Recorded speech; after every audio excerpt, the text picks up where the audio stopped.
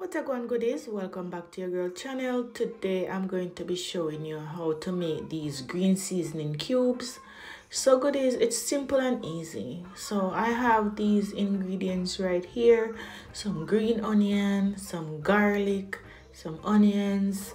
I have green bell pepper, ginger, pimento seed. I have some lemon juice. I have some oil. You can use vegetable oil or you can use your olive oil, avocado oil, whatever oil you like. And I'm going to be adding some seasoning like some garlic powder and onion powder to it. I'm going to also be adding some thyme.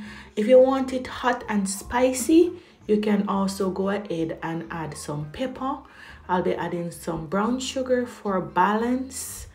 And we're gonna go ahead and we're gonna spice it up as we go along. So stay tuned and see how your girl made these green seasoning cubes.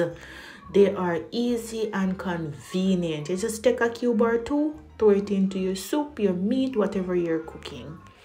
Okay, so I go ahead and I prepared my vegetables. So all I have to do is wash and peel and cut up everything because we're gonna blend these. All right. Cut them up into sizes that I know can hold into my blender, and we're just going to put these now in our blender and we're going to blend them together. Okay, so we're going to use the liquid to blend our vegetables. So we're using the lemon juice, the oil, and some vinegar to blend. All right, make sure that you add enough oil and vinegar because the oil and the vinegar is also going to help to preserve your seasoning and keep them. Okay, but we're gonna put these in the fridge, but it helps to preserve it. So the vinegar and the oil, put a generous amount to blend.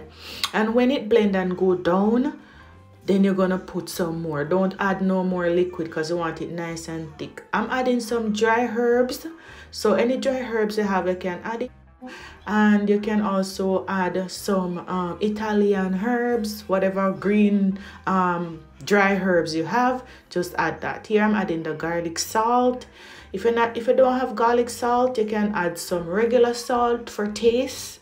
If you want to skip the salt in general, you can skip the salt. That's totally fine. But when I use this green seasoning, I do not use salt. It's a complete season. When you add 2 or 3 of these to your pot, you really don't need much more seasoning after that. Okay, goodies? All right.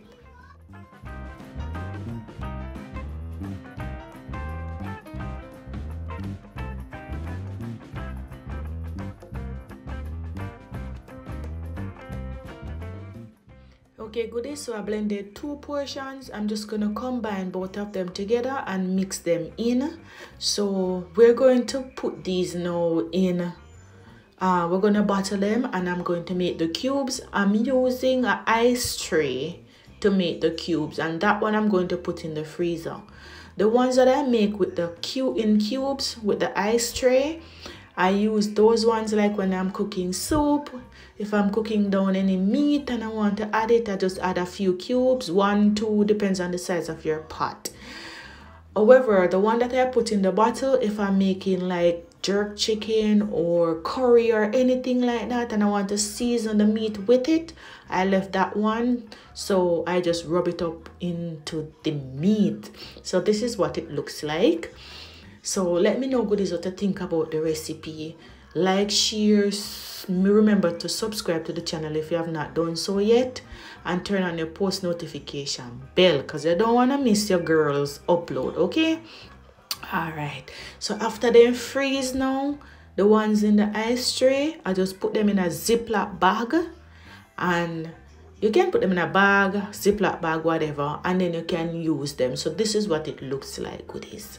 Take out 2 of them, 3 of them, throw them in a pot. So convenient. All right, so until next time, walk good and may the good Lord continue to bless you.